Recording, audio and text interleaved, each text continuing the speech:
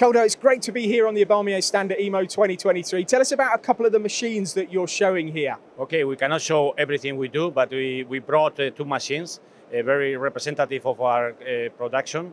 One moving column long machine that we have here on the back, and on my right side we have the T model, universal 5-axis machine in center. Our portfolio, our capabilities are much bigger and longer than that. And you're a machine tool builder in Spain, aren't you? In the Basque region, that's where all your machines are manufactured? Yes, our factory is in Azkoitia, in the Basque region area, where is concentrated most of the Spanish machine tool builders. And it's a factory, a family business with a 70 years tradition. Now, it's perfect timing because you've got a great demonstration happening here behind us. It's not just the metal removal, it's the speed that's removing metal. It's really fast. Yes, it is really fast because, we say we try to combine the power, the capacity of a milling machine, but with the dynamics of a machine in center. So we are really producing strong machines. We are not on the light and light duty machine, more in the heavy duty cutting. Yeah, I mean, what speed is that actually moving there, that traveling column, in terms of the cutting feed rate? Well, the machine can go up to 40 meters in rapid feed. Right now, I don't know. I should ask the technician. But you see, this is a demo where we are doing a really fast cutting.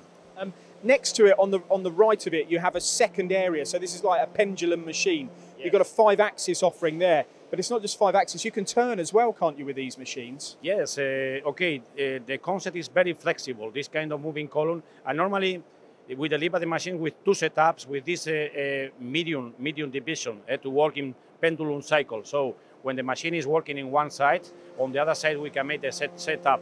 And many times we integrate a rotary table, or can be also a turning spindle. But we can integrate in both sides, so we can produce the same part in two setups in the different areas. And I always think it's really important nowadays, certainly with higher value, larger components, to not have to move them to another machine to do another operation. Yes. That eliminates that, doesn't it, by having that kind of flexible offering? Yes. This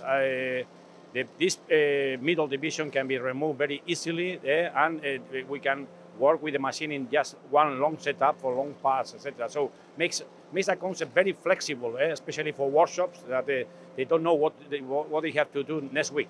You got a world premiere on the T series. This is a Gen 2, isn't it? 5-axis. Yes. What's different with that machine, and what are you showing here? Okay, finally, customers they request more dynamic, but without losing precision, even more dynamic and more precision. So the really task was to make a more accurate and more stable machine from the thermal behavior and with a higher dynamic. And we have reached our goals with this generation 2 machine. It's pretty quick, it's moving in the background, it looks very, very dynamic. Has it been popular at the event? Have lots of people been looking at it? Not just that, but you're a traveling column machine too. Yes, our origin on the machining centers comes from the moving column machines, but it's already more than 10 years that we are making the T series and are getting every year, year by year, they are more important and a bigger part of our production. We can say that right now IBARMIA is also quite strong in this kind of machines.